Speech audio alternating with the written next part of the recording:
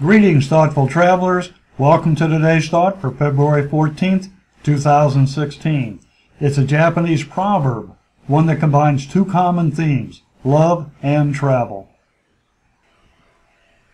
Who travels for love finds 1,000 miles not longer than one.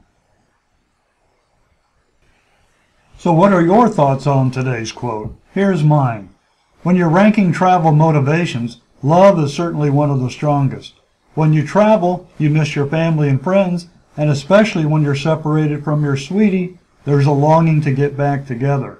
So no matter the hardships in time, money, distance, discomfort, or, as the business experts say, opportunity cost, you disregard them all.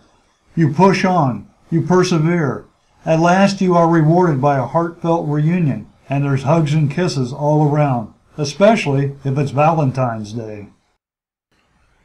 Now here's the list of all the sources quoted in February. I hope you'll stop by each day to enjoy all the interesting and insightful things they have to say. And leave a comment. I'd like to hear your thoughts too. Thanks, and see you tomorrow.